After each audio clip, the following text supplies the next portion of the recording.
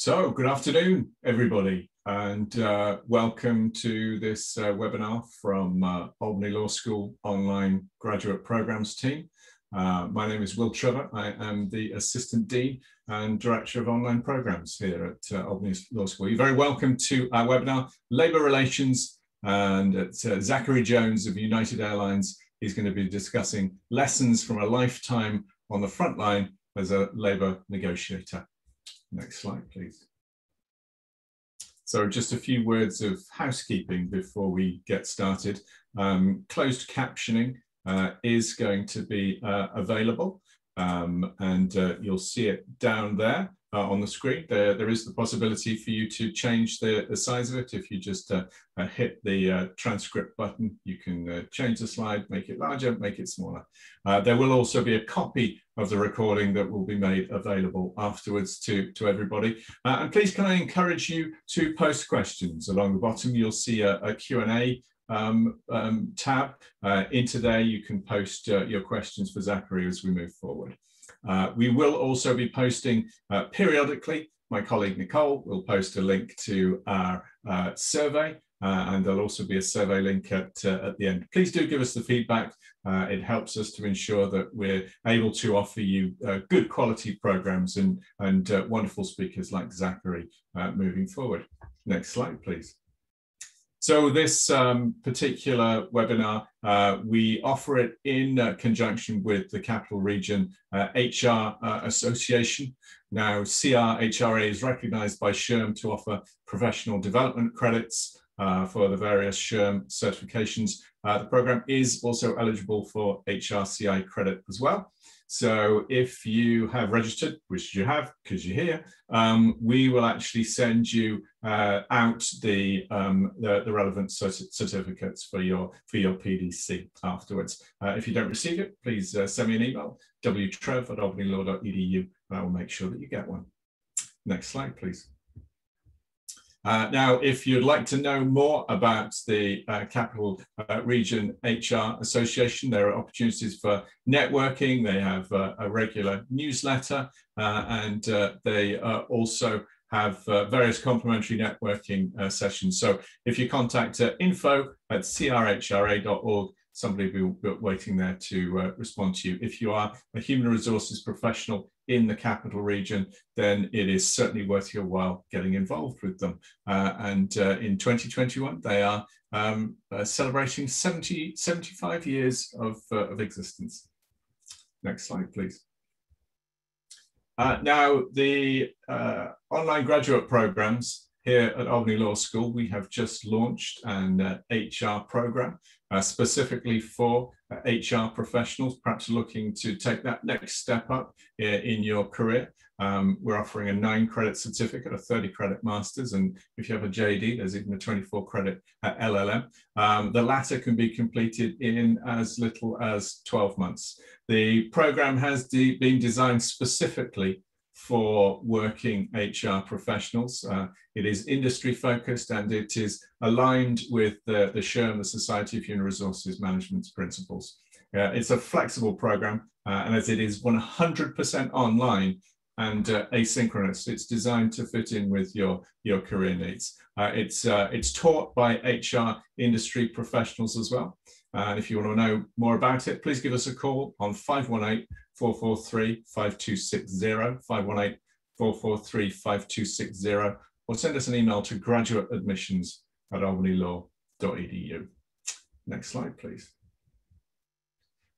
There is an application deadline coming up, and that is May the 17th. That is this coming Monday. So if you are interested in studying for the summer 1 term, it'll be a tight turnaround, but get in contact with us. We may be able to get you started later in the year instead. We have 6 starts a year: summer 1 and 2, fall 1 and 2, and spring 1 and 2 as well. But please get in touch, 518-443-5260. Next slide, please. And our next webinar, this one is not part of the HR in Practice series, which this one is. This is one related to our cybersecurity program. It's going to be next Wednesday, May the 19th, Get this one in your calendar. Time will be 1 o'clock to 2 o'clock Eastern Standard Time. We have the local guys from the FBI team. They're going to be coming and talking about cybersecurity in the FBI, an expert panel discussion with Albany FBI. They're going to talk about some of the trends taking place in cybersecurity. They're also going to talk more about exactly what the role of the FBI is in terms of cybersecurity. That's going to be unmissable. So please don't forget to register and come along and see that one as well. Next slide, please. So without further ado, let me introduce our speaker today. He's Zachery Jones, and he is the VP of Labour Relations at United Airlines. In this role, he's responsible for the development and implementation of the labour strategy, the negotiation and administration of all the labour agreements governing United's represented employees, including the coordination of international bargaining.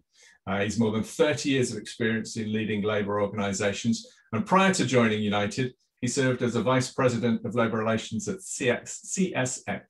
And now in that role, he led labour strategy and was Chief Labour Spokesperson for the company in a multi-employer, multi-union collective bargaining negotiation covering 13 unions and approximately 150,000 employees nationally, as well as serving as a trustee of a 2.5 billion healthcare fund. I am very delighted to welcome today Mr. Zachery Jones. Welcome to you.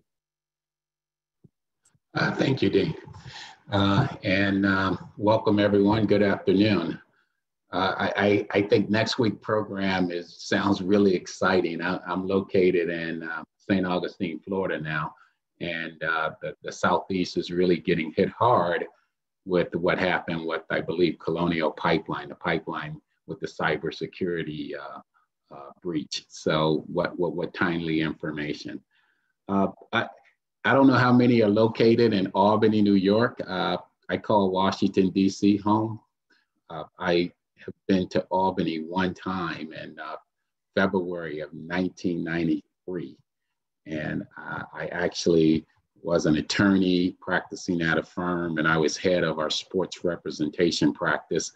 And I was meeting with a young man from Albany who was an All-American out of Boston College, a running back, Chucky Dukes. And that's the only time I've been to Albany, but I was just looking at the campus and it looks very beautiful. So I have hopefully some exciting information, some informative stuff planned for you. And at the end, I'm going to ask for your help. So we'll try to get through this crisply. So the agenda will be an overview of the Railway Labor Act and how it's different from the National Labor Relations Act. I'll talk about the role of the National Mediation Board, which is an independent government agency located in Washington, D.C. that handles labor relations in the airline and railroad industry. And I will switch over to United Airlines specifically. And one of the reasons when I left CSX in 2018, why I decided to join United was this, what I consider a unique collaborative approach with the unions. United is about 85 to 90% unionized. So we have a lot of unions, and it's very important to have good collaborative partnerships to achieve the enterprise's objectives and goals. And then I'll talk to you about interest-based problem-solving approach that we use at United in an effort to try to get through some of the tough issues. And then I'll have an exercise in there, and then we'll try to get to some questions. So a lot of information over the next 55 minutes. So let's talk about, next slide, let's talk about the overview of, the Railway Labor Act first. The Railway Labor Act was formed in 1926. So if my math is correct, it's about a 91-year law. And one of the reasons it has had such long staying power is that it was really drafted by unions and companies. And it was designed, if you look back into the early 1900s, the labor strikes back then was really violent. And so to avoid, companies knew that they could not continue to go forward having strikes like that had so much violence involved on their property. So they drafted a law that is really has worked. And because of the import of interstate commerce, the Railway Labor Act is really a long, drawn out process when you get into negotiations. So a common negotiations would have direct negotiations for maybe a year to 2 years, and then you have to have mediation. So if you're under the National Labor Relations Act, you may have invited mediators from FMCS, Federal Mediation Conciliation Service. Well, under the Railway Labor Act, mediation is compulsory. So you have to invite the mediator and the mediation board into your negotiations to try to help you to an amicable agreement without work stoppage. And sometimes that could take another 2-3 years. So now you're 5 years into your negotiations. You say, well, what happens with the work stoppage? The company locking out unions or unions going on strike? Well, under the Railway Labor Act, contracts do not expire. They become amendable. And so what you mean by that is when your expiration date comes up, the next day is business as usual, and you will continue to operate under the status quo until a new agreement is reached. And so you'll go through the mediation process, and at some point, hopefully you'll reach an amicable agreement without any type of work stoppage. But if the mediation board feels that it's time to advance the negotiations, they would have the power to release the parties.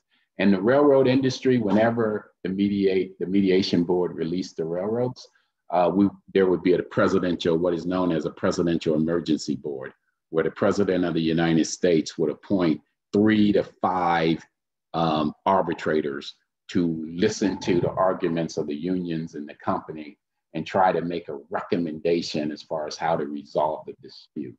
And then if that doesn't work, normally you can have an opportunity for Congress to step in and just impose whatever was the presidential emergency board recommendation. Rarely will Congress step in and the parties will find some type of resolution. And the reason it's drawn out under the Railway Labor Act versus the National Labor Relations Act is the principal focus of the Railway Labor Act is to avoid interruption to interstate commerce. So imagine if the railroads went on strike, then goods and products getting to Albany or Washington, D.C., Georgia, Florida, Texas, would just be clogged up throughout our country. And so I think that the company and union, when they drafted the law, wanted to avoid that going forward. Or think of a situation in the airline industry where you would have a legacy carrier like a Delta, an American, a United, who would just stop flying. How much service would that pull out of the marketplace? And what would that do to interstate commerce, moving people or freight? And so I have been in a case one time with Amtrak. I was a mediator before I went into corporate America. I practiced law, and then I worked a decade at the National Mediation Board as a mediator, and then I went into corporate America. And my first week on the job, I went to a mediation with Amtrak electrical workers. And so that was in year 2000. And so in 2007, President Bush asked, why is it taking so long to resolve the Amtrak dispute? So the mediator had to go over to the White House and try to explain what the challenges were. So they asked me to substitute for them in the mediation. So I went in, I said, well, why don't each side update me and tell me where you are, and then I can try to help guide the discussions. And one of the leaders from the union told me, our negotiations is like a good soap opera. We're in the same spot we were when you left us 7 years ago. So it's designed for the wheels of justice to turn slowly, again, to avoid the interruption of interstate commerce. So let's talk about United Airlines. One of the things I told you when I was transitioning from the railroad, I was looking at several companies to see where would I land. And one of the things that I really liked about United Airlines is that it's definitive effort. You know, it's almost like it's an affirmative obligation of the Labor Relations Department to communicate with union leaders. And so because of that, it creates this partnership, it creates this dialogue that helps us get across the bridges where we're apart. And, you know, by definition, labor relations, you are going to have conflicts. And I have a theory that you can agree to disagree without being disagreeable. So we are disagreeing. Let's sit down and talk about how to resolve this in a way that will be beneficial for the enterprise and hopefully also beneficial for the unions.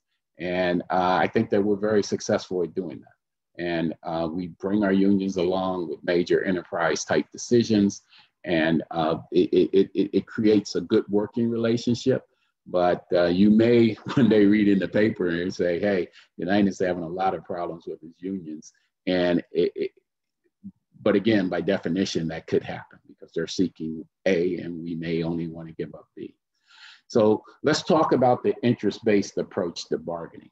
Now, in a proposal-based approach, normally, which is common a lot in negotiating, it's you give a proposal, I give a proposal to counter, you give a proposal, I give a proposal, and then you kind of settle somewhere in the middle. And a lot of times leverage will dictate where that settlement is. So, but in a facilitated problem solving process, you can explore various interests to try to, and it's interest driven, to try to reach a resolution. And the parties will do that together. Now, in a proposal-based approach, normally the company is in its caucus room and the union is in its caucus room. They'll come together into a common room and a proposal will be passed, and one side or the other will walk the other side through the proposal and all of the elements of the contract that they want to try to achieve.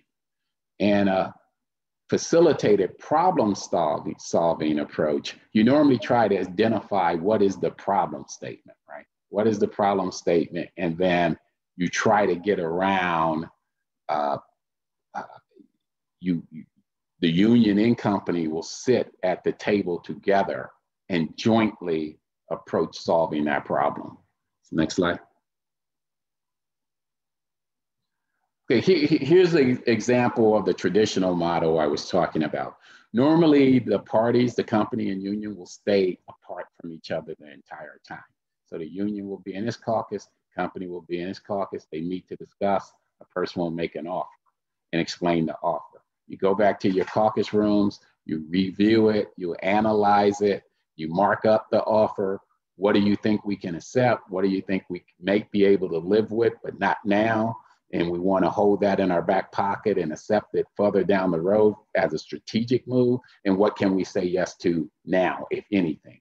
Then you go back into the meeting room again, and then you pass your counter proposal. And that continues on and on and on until you meet. So using a sports analogy, suppose you start out sometimes, when I was a mediator, I would say, well, the company is in Buffalo Stadium and the union is in San Francisco Stadium. So we're so far apart. We have a lot of wood to chop here if we're going to get to an agreement. And the goal is to meet in Kansas City or at Arrowhead Stadium or meet at Bears Stadium. And then we're in the parking lot. Let's get on the field and start setting up our goalposts and trying to figure out where on that field, there's what I call the zone of reasonableness, where are we going to settle this negotiations? So that's the traditional model. Next slide. So in an interest-based approach, it's almost done simultaneously running together. So you have a company and union, they will come together, and many times you'll sit around the table. And it really relies on open, candid communications. So sometimes you might see company, union, company, union, company, union, and people are just mixed in versus all the companies sitting on the east side of the room, all of the union negotiators sitting on the west side of the room. And so what you're trying to do is establish what is the issue, identify the issue, what is the problem statement, and then you work together to identify the problem statement. And then you say, that is the what. What is the problem? And then next you start talking about what are the interests? Why is it important to resolve this problem? And then you talk about your interests. It could be flexibility. It could be, companies. If you ever play bingo, unions will joke that the company, the profit or money is the free space on the bingo card for the company. So many times when you get into the room, the union will say, well, money, making money, as almost a joke or a dig at the company, because we know that's what you're concerned with. And then, so you come up with a list of interests, and then you go through the interests to say, well, what interests are common? What's common to each side that we can reach a conclusion? And then some issues might be just unique to the company or unique to the union. But when I see participants who are really good at this process, many times they are reaching out, trying to meet the interests of the other side. Because to the extent I can meet your interests and to the extent you can meet mine, the higher probability of us reaching an agreement. So next, after you have your issue identified and then you go to your interests, you start talking about options. And remember, the issue is the what, the interests are the why. Why is important to solve it. The list of options are the how. How do you solve it? Potential. And there's some protocol and ground rules when it comes to listing options. You want to be as creative as you possibly can be. And as people are placing options on the table, there's no such thing as a bad option. It might be an option you cannot agree with, that's fine. When you come out of your caucus, then you just say, you just don't circle it, but don't criticize a person putting up an option, don't cross through it. It's just, I will not circle that as an option I'm willing to explore further. So for example, I was teaching a course one time and we were talking about interest-based and we're going through. So I went to the group and said in the class, name a bird. So people started going around the room, eagle, cardinal, robin, right? And so today, no one wants to be embarrassed to get to them and say, oh, I can't name a bird. So people start flipping to their cell phones to come up with birds that weren't named. So one young lady had left her cell phone up in her room, and guess where she was from? She was from Boston. So as everyone looked at her, there was this uncomfortable silence. So she looked and said, Larry Bird. And everyone started laughing. I said, whoa, time out. Larry Bird counts, that's a bird. So then the next person said Lady Bird Johnson. And then we had someone from Minnesota who loved Prince and start talking about the dance, the bird. And so it became somewhat of a comical exercise, but the point was proven. I never placed them in a box when I said name a bird. The first 7 or 8 people who named robin, eagle, cardinal, they started forming the box. But when you're thinking creatively on how to solve a problem, any solution is a good solution because you never know where it may take you, and you talk about it. And some at the end, I was proffered a solution yesterday, and I'm thinking in my head, oh boy, I know my CEO and my boss, my executive vice president is going to reject this. But when the person started talking about it, I said, okay, hey, look, there's no such thing as a bad solution. We will consider it. Now, I may have to come back to you and say no, but we will consider it. And so that's what you're trying to do in an interest-based approach. Next slide. So again, the what is the topic, the issue, the interest, why, what is the desire behind resolving this? And then the options are how. And you want to be as creative as possible. Next. Okay, so again, you go through it, you try to check, you pressure test it, because you want to know that you're solving the right issue. Nothing is more frustrating than to go through the exercise. And then when you get to the end and you start talking and say, well, none of these solutions solve my problem. And then you have to go back and say, okay, well, what is your problem? And then you dig a little deeper. Think of peeling back the layers of an onion. and you're just digging deeper and deeper and deeper. And my son is coming to visit me tomorrow, bringing his family here, and I'm going to see my grandson. And I always tell him, I said, God, you were one of the best interest-based negotiators I knew growing up as a kid. And he says, why? And I said, because you always said, why? And when you ask the question, why, really what you're doing is peeling back the layers. Why is this important? Why is this a problem that needs to be solved? Are we solving the problem at hand, or we're solving other issues and it's not going to solve this problem? So make sure that you agree on the problem you're trying to solve, and then you go to the next step, which is the interest. And then you start trying to define the interest. What are the silent motivators? What are silent motivators that drives this? We recently sold a home here and moved into a new one in St. Augustine, and the couple was from New York. And as you're trying to settle the agreement, it became clear that what they really loved about the house was the backyard, the patio, pool patio, the furnishing, everything there, outdoor kitchen. And so as we're negotiating, it became clear that this was a problem for them because they loved this backyard and they wanted to keep it. Well, guess what? My wife didn't like it because she said it didn't match the new house we were going to. So it's really sleeves off our vest. We were going to junk it or give it to Goodwill, etc. So in understanding the problem that they were trying to get through and finalizing the deal and understanding what was motivating them, I said, well, how about we throw in the entire backyard as part of the deal? And wow, that solved the problem. But it was just asking, what is wrong? What is driving? What do you like about why? We were able to get to a meaningful solution in closing the deal. That has happened to me in buying a car. You know, why? Why is it important for me to do the deal the way you want to do it? And then when you start peeling back the layers, you completely understand. And then of course, the options is be creative, think outside the box. Don't, because many times, and sometimes I'm guilty of that. And I know when I used to try cases as a lawyer, you're not applying effective listening skills. What you're doing is thinking, I totally disagree with what you're saying. So I'm trying to think of my rebuttal as you talk. So I'm missing out on 50% of what you're saying.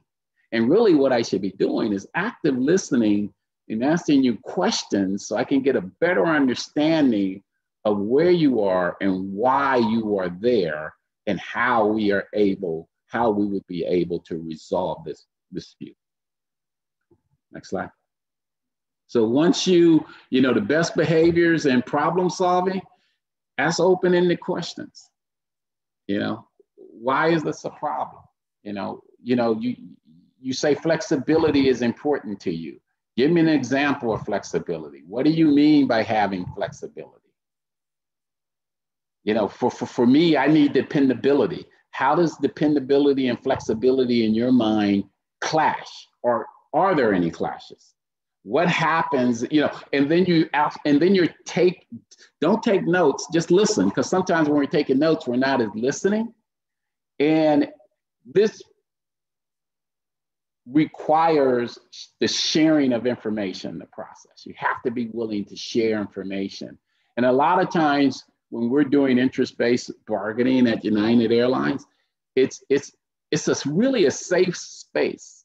And you say, hey, look, we're talking. It's your restaurant voice talking out loud. It's your stream of consciousness sometimes coming out.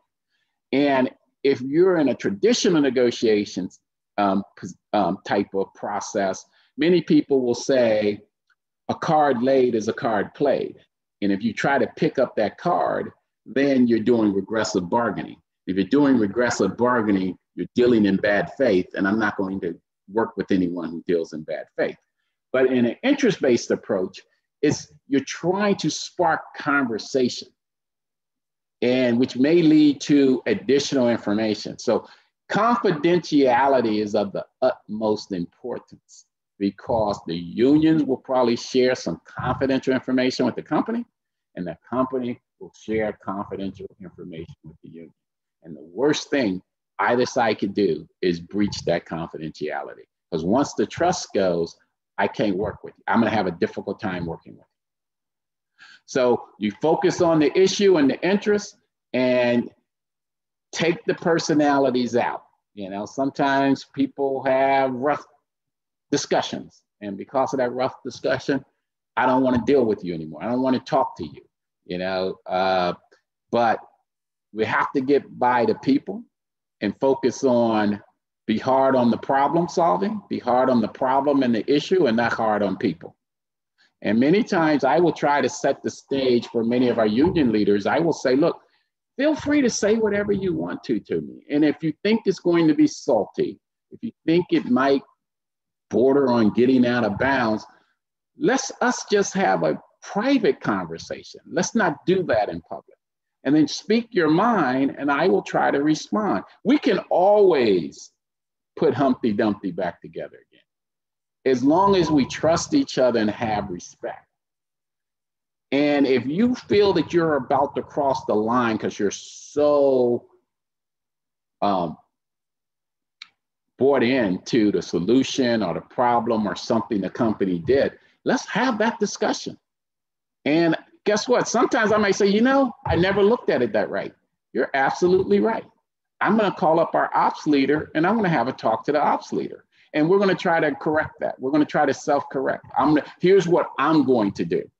And if I can deliver, I'll let you know I can deliver. If I cannot deliver, I'll let you know I cannot deliver. And guess what? There's always a pathway to a resolution. You know, if for those who practice law, many times when your settlement discussions will fail, you know, the pathway to a resolution is to try the case. And negotiations, if it's a grievance, go to an arbitrator. If it's some type of major dispute under the Railway Labor Act, I'll see you in federal court. There's always a pathway to a solution. And so you have to get past the personalities and what happened, but sometimes that's hard. You know, people will come to me and say, oh, in 1985, and I start saying, wow, in 1985, I was in Minneapolis, Minnesota, probably in 20 below zero, right, with 2 feet of snow. So next slide. So here are some of the behaviors that will cause this process to fail. You got parties taking rigid positions, my way or the highway.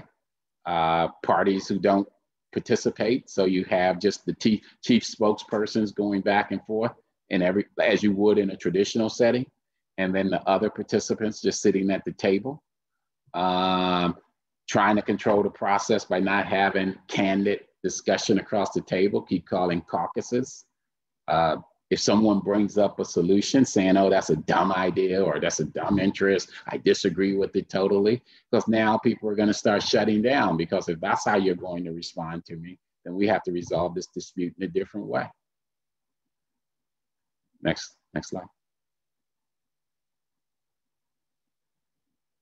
Oh, okay, so now we're at the end, and that went very well. We're at 1:35, so we're going to open up for questions at about 1:15. So I have 10 minutes.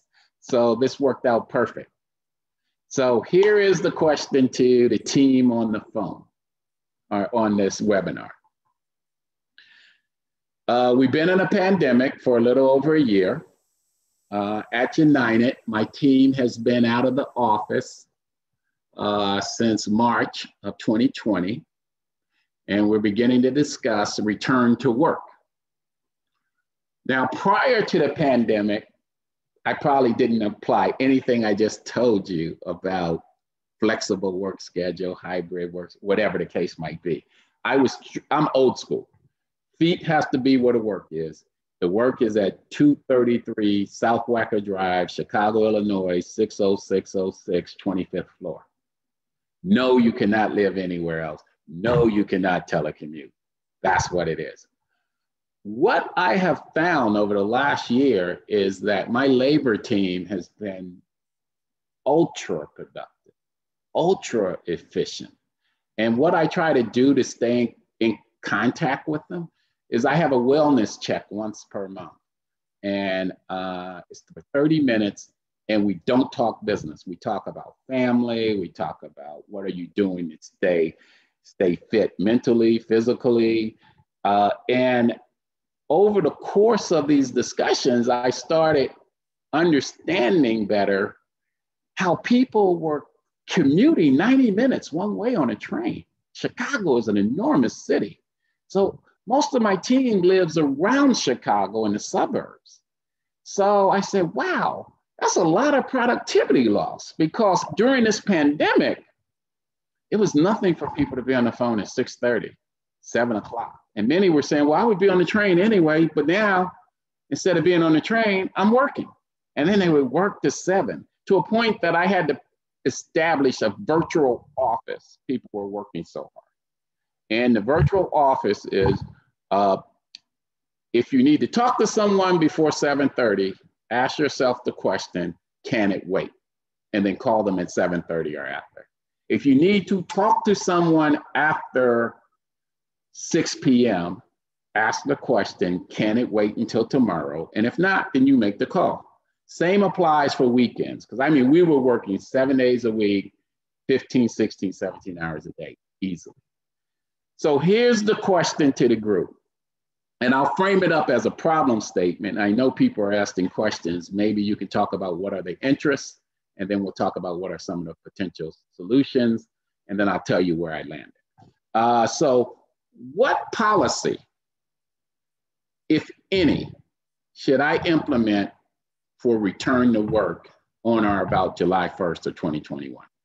What policy for the labor relations team should I implement for return to work on or about July 1st, 2021? So what do you think some of the interests are going to be? And then you can read off some of those if whoever's getting the questions. So Zachery, we'll just turn on the chat, because we normally have it turned off. That would be perfect. While we let people respond to that, so Zachery wants to know what policy he should be implementing in terms of the return to work. In the meantime, Zachery, I've got a few questions for you. Sure. You mentioned that some of these negotiations, particularly you mentioned recently you've just entered into negotiation with the United Pilots. Yes. These negotiations can take a very long time, 5 years, 7 years. Why does it take so long? And does perhaps the original intention, or perhaps the original grievance or the original positions, do they shift significantly during that time? I mean, personnel change, living standards change. Why does it take so long? Normally because you're recreating a collective bargaining agreement. So you will start, the pilot agreements, I believe, is about 500 plus pages. And so you'll start on page 1 and you'll go through the entire agreement. Some terms will remain the same and some will change, because over the period of years, as you have operated under the agreement, the company might see ways that it could operate more efficiently, and the union might see some things that they feel they want more protection around. And so those are the things that, and it's just the natural form of the negotiations. And many of my friends they are just boggled that it will take 2, 3, 4, 5 years in order to reach an agreement. But that's what happens normally. And so once that round of negotiations is completed and an agreed document is then in place, it must be fairly soon that perhaps another round of negotiations opens? Yes, sometimes that happens. Well, in the railroad industry, I used to joke because it would literally take 4 years. So you go year 1 to 4, it's retroactive to year 1. So you take about a 6-month break, and then you start preparing for the next round of bargaining. and then you do this, then you wash, rinse, and repeat. In the airline industry, sometimes that happens also. And so by the time you get to an agreement, and if it's 5 years and you take 4, then you're almost back up talking again for the next round. So Zachery, some of your team of negotiators are now presenting some possible resolutions for you. Claire Parham has suggested working remotely for those who have a long commute and actually can work more efficiently from home. They would need to come in once a week for team meetings. Huh. I saw a hybrid work. Yeah, Francisco Pineda Suarez says voluntary offer hybrid options. Yep. And Gary Stroud down there in Texas, Gary's saying, make sure you have a solid performance management policy before going back to the office. If you do not go back, like in the old days, it's imperative that you have a performance management policy in place that everyone understands. Sounds like CHRO. Okay, good ideas. And so just to tell you what I ended up doing, I brought the team together.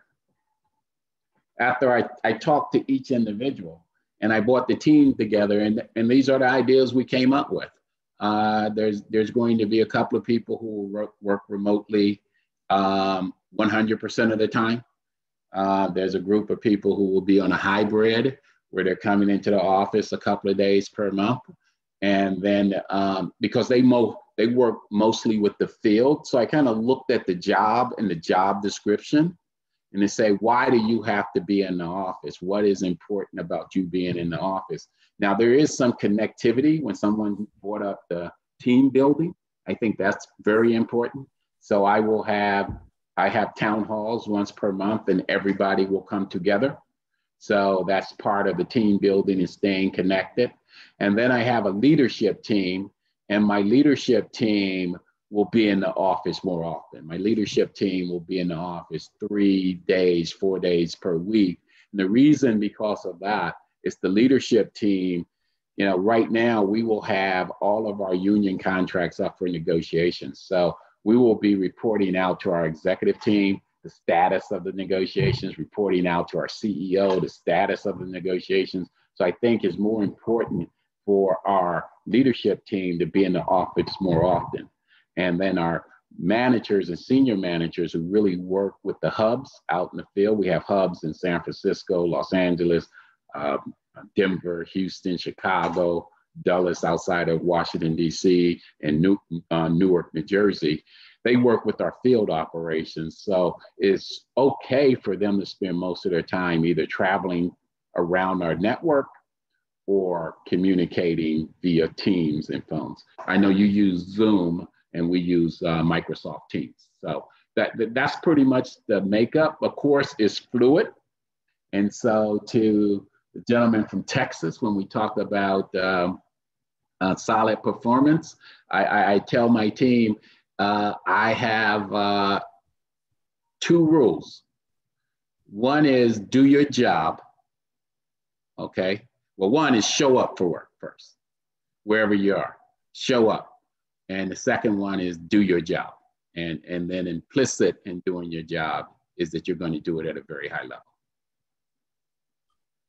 So Zachery, thank you for that. In terms of how the pandemic has impacted the way negotiations take place, how has that brought in changes in terms of negotiations between employers and unions? And do you see any of these changes perhaps continuing on long after the pandemic, or hopefully long after the pandemic? Yeah. Hopefully long after the pandemic. One thing it has done is we had to get a couple of letter of agreements and memorandums of understanding. And early in the pandemic, there's no way you could come together. Normally, we rotate around the network. So we can meet in Los Angeles, San Francisco, Denver, Dulles, Newark, and negotiate with the various unions. Because of the pandemic, we switched to Microsoft Teams. So it's nothing, just like we're having a conversation in webinar now, you would have the union representatives would be on teams and the company representatives would be on teams. And a lot of it still using the interest-based approach. We would try to problem solve whatever we were trying to, whatever the problem was. I believe that once the pandemic is over, it's going to depend. I think it will be a hybrid that many people will get back into the room. A lot of folks would say what you really miss is being out in the courtyard, getting a break, and then the union leader is out in the courtyard getting a break, and then all of a sudden there's a whisper. Maybe you guys should think about ABC. It may go over a little easier. Maybe you should think about XYZ. And the same way from the company, it's more difficult to do that. But what you find is sometimes you have those conversations just by picking up Teams or Zoom and calling someone or setting up a phone call and say, hey, I want to give you some feedback on what we're talking about, or I want to give you this offline and it's confidential. Or if you don't want it confidential, just, hey, you can bring it up in full session if you like. One thing that really helped us from a grievance and arbitration standpoint, a lot of the arbitrators have fell in love without having to travel.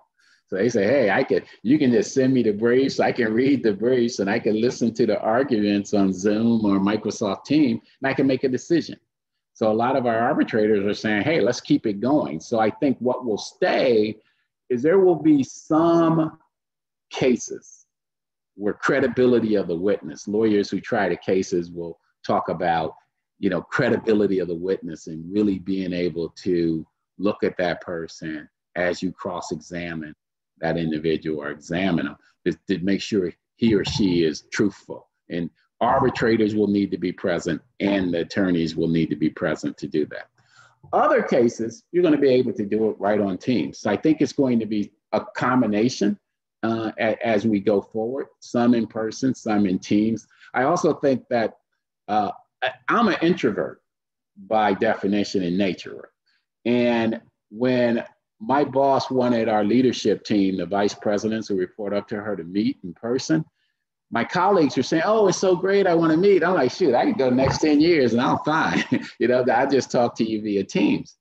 But when we met in Chicago, I was actually surprised and amazed at what impact it had on me to be in the room with my colleagues and do a fist bump or elbow bump, and to be there and eyeball them and know that they're okay and to have that discussion. It was really energizing. And that's something I tell my team. I say, I know you don't want to get on the train for 90 minutes.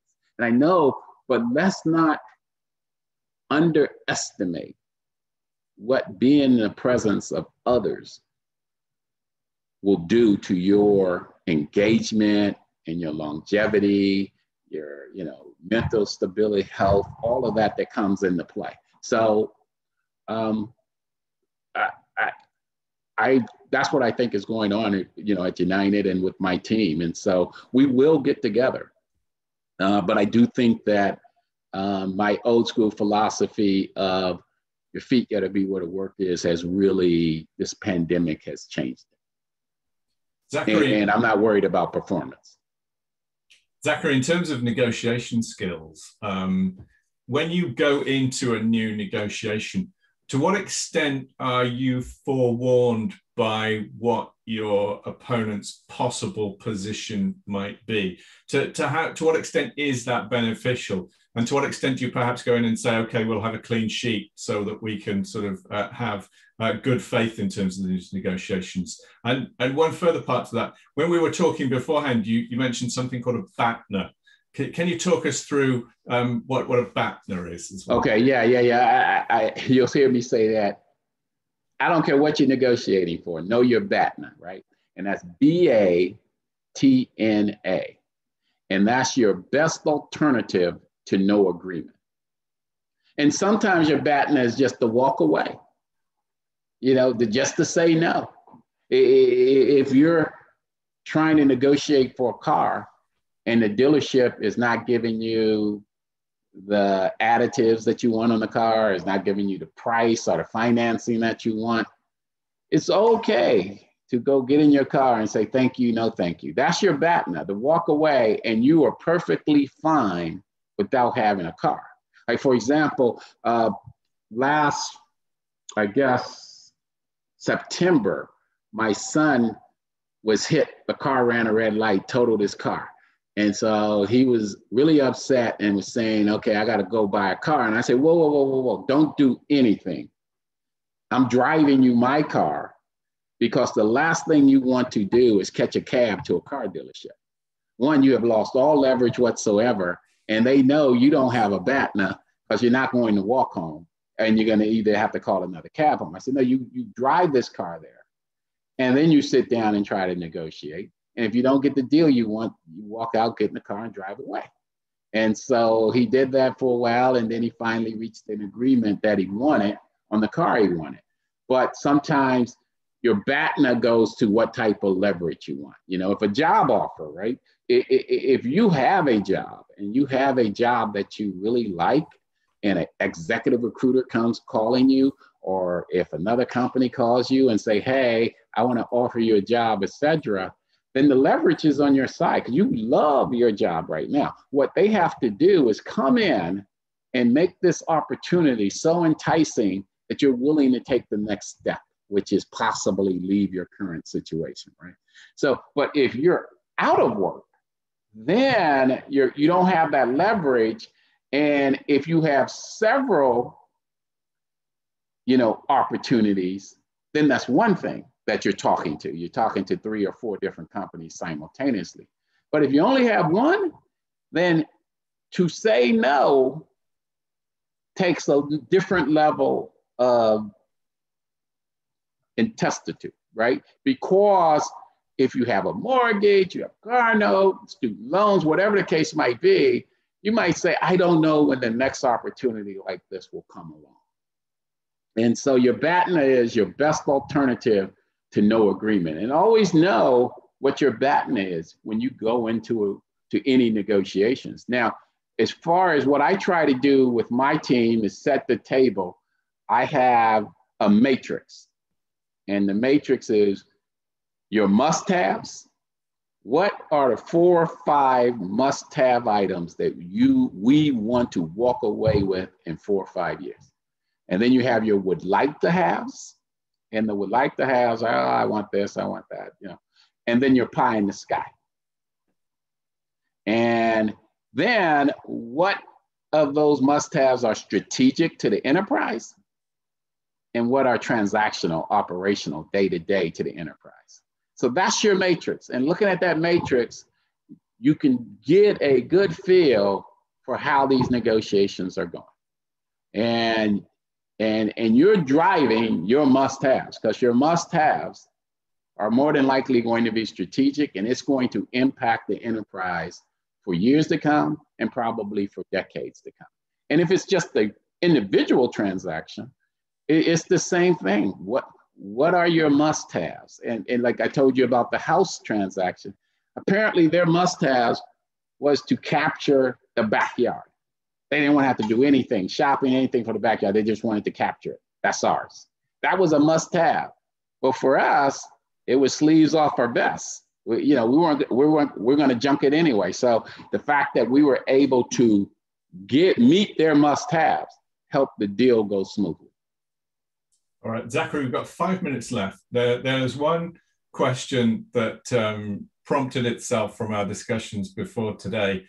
You were an NFL contract negotiator before you became a labor negotiator. That's a very tough environment. What are the sort of tips and tricks to negotiation that you picked up, and perhaps some of your war stories as well? Yeah. I'll tell you 2, and it goes to 3. I'll tell you 3. It goes to leverage and being prepared. So the first one was probably taught to me by Al Davis from the Raiders. And I was negotiating a restructuring with him. And during that time, Al was negotiating with local communities to build a new stadium for the Raiders. And the terms of the agreement, it was like, okay, you have to reach the financing by a date certain. If you don't, then the money goes hard to him. And then he had done a couple of deals with some people who walked into the room and was like, oh, Al Davis, Hall of Famer, you know, let me get your autograph. And so he told me, he said, look, people say I'm a bad guy. I'm not. He said, in life, I believe you do unto people as you want them to do unto you. I said, yeah, that's a good philosophy. I like that one. He said, but in business, you do unto people as they allow you to do them. And what I took from that comment is that when you go into a room with him, he wants you to be prepared. He wants you to be prepared to handle your business. And so whenever I go into a negotiation, I try to do as much research as possible. Try to understand as much of the material as possible so I can be prepared. The second one would have to be Bobby Beathard, who used to be the general manager of the Washington football team. See, I'm from Washington, D.C., the Washington football team. And then he went out to the San Diego Chargers. And he was in the negotiations, and he's told his agent, look, your player needs to show up by Sunday. If he's not here Sunday, starting Monday, I'm deducting $50,000 off of his contract until he shows up. So Monday comes, he says, okay, you were making, you know, the offer was $5 million, now it's $5,950,000. Okay, it's 500, 900, you know, 4,900,000. Okay, it's 4. And so by the time the end of the week came, they show up. They say, okay, I want my 5 million. I said, no. You know, you've been out for 5 days, so I'm going to deduct $250,000. And it became a big issue, but you deducted that $250,000. And what I took from that is, don't bluff. Don't bluff. You know, if you're going to say something, make sure, and that goes to your BATNA also, don't say you're going to walk away and not be willing to walk away. If you're going to walk away, then be prepared to walk away. And so that came, don't bluff. And then the final one probably was with John Izek, who was the general manager of Tampa Bay Buccaneers. And it was like, do your homework again, right? And it was, I was trying to sign a player. It was complex, but I had to have it signed by a certain date. And John kept pushing it down the road, saying, I'll take care of you, don't worry about it. I said, no, we need to either have a new deal or sign this by a certain date. No, I'll take care of you, So I told my player, sign this, pre-sign the contract. If we have not finalized a new one by 12 noon, I'm gonna fax it. So I'm dating myself, telling you I'm gonna fax it, right? So never heard from John. I call his office the morning of, on a Friday, and his executive assistant says, well, he's not here. I said, well, where is he? I need to talk to him. She said, I have no idea where he is. I said, okay. 12 o'clock came, I faxed the contract. At 12:05, my phone rings. Well, why did you do that? I said, I couldn't contact you. Well, you don't trust me? I said, no, I trust you, but I trust and verify. So as it turns out, another player in the same situation did not sign his contract. And there's a technicality in the collective bargaining agreement that says if you don't sign your restricted free agent contract by this date certain, that the team could reduce your salary by almost a third. So now they reduced the salary, and he was negotiating a new contract off of a lower base. Where my player, since we signed at the higher salary, we were negotiating our salary off a higher base, and he ended up getting a pretty good deal. So do your homework and positive listening, skills. Make sure you have active listening skills. As open-ended questions. Know your BATNA. Come prepared. These are all the things that I picked up personally in negotiations and in business. And be patient. Be patient. Sometimes the deal that is for you takes time. Be patient. Zachery, we've reached 2 o'clock. Thank you so much. That was a masterclass. Not only will we now be able to negotiate with a union over 7 years, we'll be able to negotiate a better deal on our car and a better deal on our hands as well. That's right. So, That's Zachery, right. thank you so much. Thanks for coming and giving us your lifetime of experience. It really is appreciated. And thank you. I really appreciate it. Enjoyed it. Folks, thanks for coming as well. Don't forget our next event is next week, the 19th. We've got Albany FBI coming to talk about cybersecurity. So please do join us, and please do fill out the survey that you'll see on your screen when you log out. But folks, thanks very much for coming today. Please enjoy your day.